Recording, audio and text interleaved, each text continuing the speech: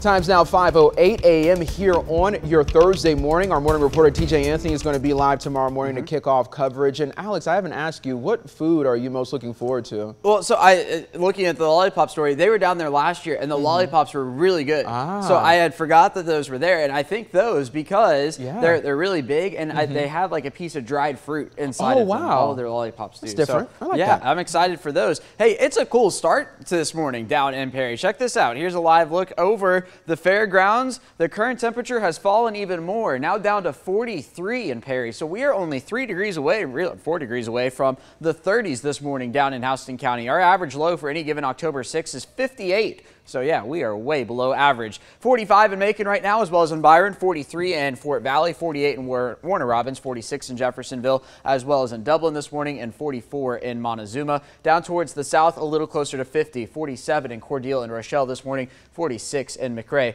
Elsewhere across the state, in the 30s this morning, up in Blairsville, 45 in Rome, and get over into Alabama, running into some more 50s. The radar picture, as expected, quiet across central Georgia, and really quiet for the most part across the southeast. We've got high pressure not too far away to the north, but notice a front taking shape as we look on the other side of the Mississippi River here. This is going to be the front that's sliding towards central Georgia as we head into about the next 48 hours or so. Not going to bring any rainfall with it, but you are going to notice an increase in cloud cover and maybe a little bit of wind. Here we go into the day today. These 40s are turning into 70s there by the noon hour. In fact, closer to 80 by the noon hour, 77 the number there. Then once we get past the afternoon, we'll be talking about temperatures rising into the 80s, the mid 80s, even in a few spots into tomorrow morning. How about 40s once again in a few spots? A lot of 50s still on the map though, and then into Friday afternoon and evening. A perfect afternoon here in central Georgia. Average high is now 82 for this time of year, so in the ballpark of that, just a few clouds around. Once we get into Friday night on into Saturday, notice this increase in cloud cover. This is going to be the front sliding on through, even though it's not bringing rainfall with it.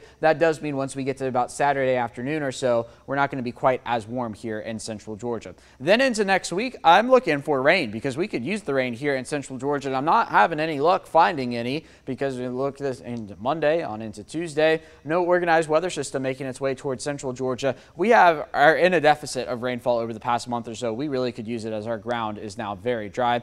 The cold front also not going to bring it, only bringing the drop in temperatures. 86 there on Friday, down to 82 on Saturday, back to 80 itself there on Sunday. Let's talk about the tropics this morning. We are still watching this mess down in the Caribbean. It does have a 90% chance of development in the next 5 days, but notice it's moving almost due west there. There's high pressure to the north, so we are not concerned about that for the United States, and we still have tropical depression 12. Also not concerned about this. Watch this cone here. It just kind of peters out over the Atlantic and not going to be a concern for us. So here's your school bus forecast for the day ahead. 50s this morning. It turns out into the 80s as we head into the afternoon hours. 83 is what I'm going with for the high temperature. And here comes your 7-day forecast. 86 there for Friday on into the weekend. A bit cooler as the front slides on through, but for the most part, close to 80 each and every day.